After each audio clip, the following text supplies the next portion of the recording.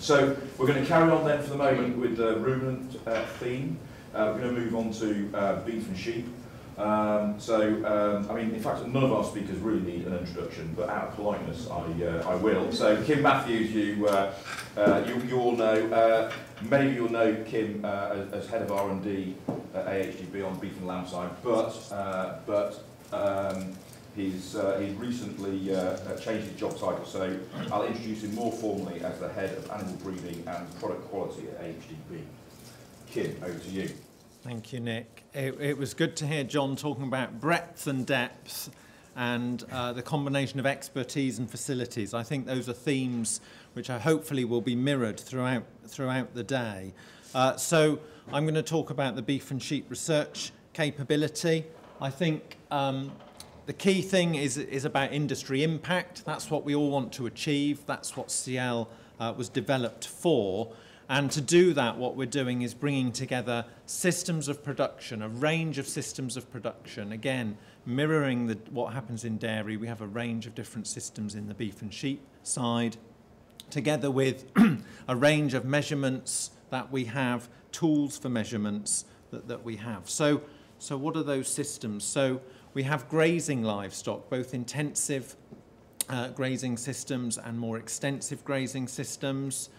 We have high input systems for rapid growth of animals, and we have forage-fed animals, both at pasture and the ability to feed forage through individual feeding units. So a breadth of systems, particularly on the beef side, but also on the sheep side. So what has the capability been developed within CL to do? So we can measure individual, well, we will be able to. I don't think this is all in place quite yet, but we will be able to measure individual intake for sheep. The first system, I believe, in the UK, and I'm not aware of much going on in Europe, where we can actually measure in sheep intakes of forage-based diets at the level of detail that we will be able to. We have expanded individual feed intake systems in cattle as well, increasing the capacity and extending that so that we can measure intake in mature animals, in suckler cows. We will have precision, or I think I've perhaps just said that, precision automated feeding for housed adult and growing cattle. So bringing adult cattle in where perhaps there's been not much facility for that in the past. And the ability to measure individual concentrate, water and forage intake in sheep. So the capacity is there to do much more detailed studies in terms of nutrition and intake in those animals. And then you'll recognise, those of you that know it, the farm platform at North Wyke on the right there. So not only can we measure what's happening to the animals, but also what the impact of that is in the environment. So the environmental impact in those grazing systems, with precision grazing platforms at more than one site to look at both cattle and sheep, and with the ability to measure remotely weighing, concentrate feeding and behaviour monitoring in those graze systems. And then when we drill down, we can do things at a more detailed level, measuring performance in detailed studies. So can't say that word. Digestibility assessment, so that we're complementing existing chambers.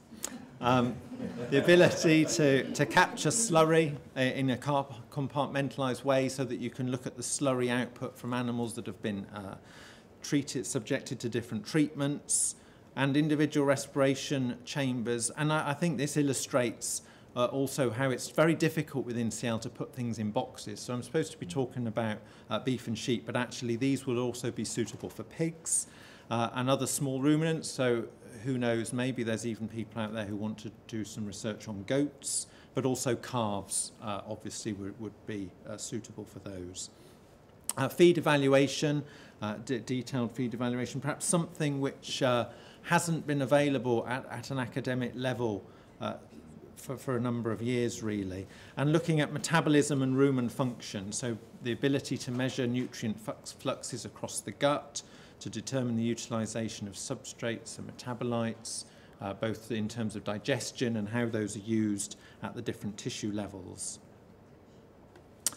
And then there are new tools that we can bring to play to measure body composition. We will have a mobile scanner, computer tomography scanner, which will enable us to measure both live animals, particularly sheep, possibly also pigs, certainly carcasses or meat cuts. So this is very flexible. It can move to where the animals are or to where populations of animals are, so we're not tracking animals all across the country for this. And of course, I probably don't need to tell you, but CT can measure aspects of composition and shape, tissue volume, muscle and fat distribution, skeletal traits, number of vertebra, for example, are all traits that we could measure with CT. And then new tools for measuring, and I haven't a clue what these things are, I have to say. I feel a bit vulnerable. I think I'm the only presenter here who doesn't have an academic to hold my hand. So you'll just have to trust me. These are great bits of kit, okay, for measuring landscape level emissions.